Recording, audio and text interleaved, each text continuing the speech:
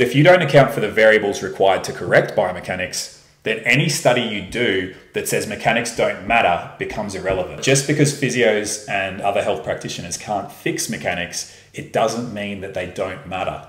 Hey everyone, this is Lewis from Functional Patterns Brisbane here.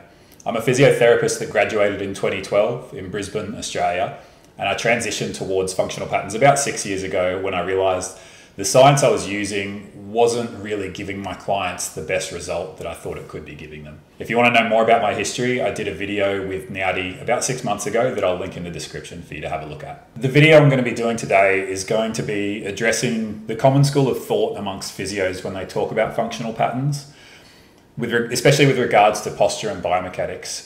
And we're going to touch on the biopsychosocial model, which is kind of the prevalent model in physiotherapy, and especially in recent times has kind of overtaken the biomechanical model. Let's preface this video first of all by saying that most to all of the physios we encounter online have rarely, if ever, trained with a human biomechanics specialist or downloaded any material available by functional patterns. This isn't to say in life that you need to have done something to experience it and understand it. But when you're making some of the claims that the physios make about functional patterns, it definitely helps to understand by doing first. I think a really good part about this video is that I'm both a functional patterns practitioner and a physiotherapist. So if credentials are what matter to you, then this video should really help a lot in beginning to understand our position. The first study I want to bring up is one from Zadrow in 2019, which basically found that 46% of physios don't follow best practice guidelines. So I'll repeat that. 46% of physios don't follow best practice guidelines. Does that give you, the consumer, confidence or a physio confidence to go to them for help if you're in acute or chronic pain, or to learn from them if you're a student? Is that number acceptable for a profession that is recognized worldwide as the place to go if you sustain an injury? A common rebuttal I get here is that the newer science makes physiotherapy better and that curriculums are currently taught at universities and colleges are outdated. The problem is the lecturers at those universities that have outdated curriculums are usually the ones leading or that have done the research. When you hear studies like this, it's no real wonder that people are turning to visible results like FP rather than potentially a coin flip of 46% going into a clinic. It's just something to think about when you hear people online only ever saying cite your studies. We want to be asking these people, can you show me that these studies are able to be replicated on the population you're actually treating? And it's with this in mind that we have to realize that peer-reviewed and traditional research is inherently flawed. Mike Musiolo from Functional Patterns has done a great couple of videos recently, the first one on sugar and the second on the back squat. And we'll be delving into the peer-reviewed method in the future with a video, so keep your eye out for that. But effectively, the amount of variables required to correct mechanics, something no one else in the industry does, it's countless. For those of you that are new to FP or just discovering FP, I encourage you, look on our Instagram, look on our website, look around the hundreds of practitioners worldwide that we have. The results that we're showing here are from people that have tried the science that is being mentioned, and that science isn't able to help them, i.e. they can't replicate those studies on real clients. Now, this could be due to a number of factors which we can go into, but generally speaking, the research is done on a completely different population or taken into a completely different context to the one that we're needing to look at. So with this, we need to look at publication and replication bias. Now, publication bias is nothing new, and it's definitely not specific to physiotherapy or the health industry in general even, but it's widely known that publications are more likely to release research that confirms an author's hypothesis than one that rejects it. They often get left to the side. Where I really want to look a little bit closer is replication bias. Brian Nosek, a psychologist from the University of Virginia, decided to look at this hypothesis by testing 100 psychology studies that were mainly correlational or experimental to see if they were able to be replicated by his team. Now, originally, 97% of these studies had significant results. When they tried to replicate them, they ended up with 36% significant results. 36%. This means that 61% of the research done was unable to be replicated. Now, I want to push home here that my point isn't that the number has dropped off so much, although 61% is like a massive drop off. My point mainly is that what we're reading is inherently unreliable, so we have to be able to use critical thinking to be able to move forward. Now, a very good quote I heard was from Rasmus Benestad, who's a climate researcher. Now, he undertook a similar experiment in his field with similar results. But basically he said, science is never settled, and both the scientific consensus and the alternative hypothesis should be subject to ongoing questioning. I understand the irony that we're addressing poor research here by looking into research, but I want to make it clear that we at FP absolutely think that good, hard science and research is necessary, and that everyone should be held accountable to the same standards in the industry. Our view, however, is that the metrics used to establish those standards are generally very poor and need a lot more attention before we completely rely on them. The next thing I want to look at is some research commonly given to us by physios to suggest that poor biomechanics and specifically muscle imbalances are poor predictors of pain and injury.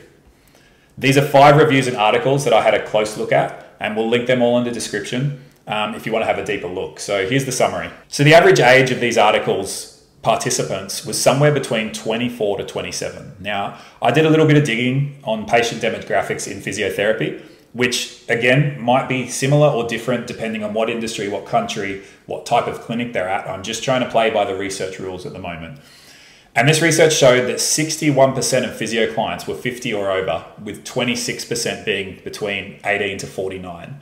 Now, my anecdotal experience and those around the world from functional patterns, we find that there's a similar demographic of clients, although we tend to find more concentrated group in the 30 to 50 range. The next thing I saw in these studies is that in all but one, the population used were elite pro athletes, generally NFL, AFL, rugby, and football or soccer. Although we do train athletes all over the world, these aren't the main population of people that we see. It's not to say that we don't want to focus on athletes. It's definitely something that we do want to look at. But we want to address the main cohort of people that walk into the doors that we need to help. Another thing I found was that the testing positions used to test strength were nothing like the positions these participants found themselves in when they were injured.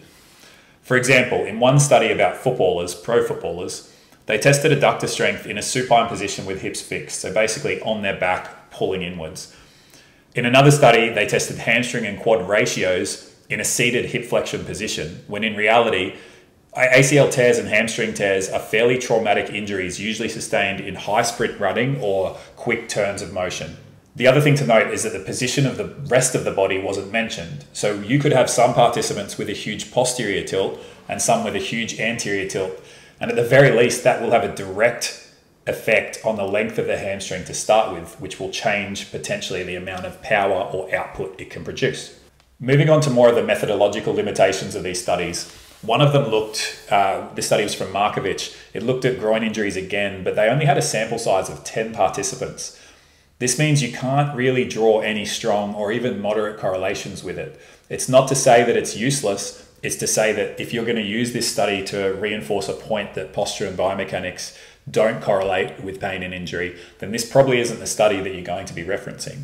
In another review by Kellis, which was with regard to hamstring and ACL injuries and looking at quad and hamstring ratios in strength, it was probably the most convincing study given to us, but 9 out of the 23 studies were at a high risk of bias. Now, once again, I want to repeat that this isn't to say that correlations don't exist, it's just that you have to take all these results with a grain of salt. The usual duration for these prospective studies was a pre-season and then a season. So generally a 9 to 12 month period. Now, these studies weren't longitudinal. They didn't look at a 3 to 5 year follow-up or anything like that. So what they're saying is they're looking at young elite athletes tracked for the 9 to 12 month period rather than that extended period of time where we may see older athletes and athletes progressing over time with their imbalances present with more correlation between these things. So in summary of this research, physios are generally arguing that imbalances only really predict injuries in those athletes that are already injured, and that in the uninjured athlete population, the evidence isn't as strong, which we know from Brian Nosek's research is a correlational factor in reproducibility of studies. So to use these studies to prove imbalance doesn't predict pain or injury is kind of strange, considering they actually tend to agree with us 50% of the time with previously injured clients, while for the uninjured clients that come in, there's not really any strong or substantial evidence to say imbalances don't matter.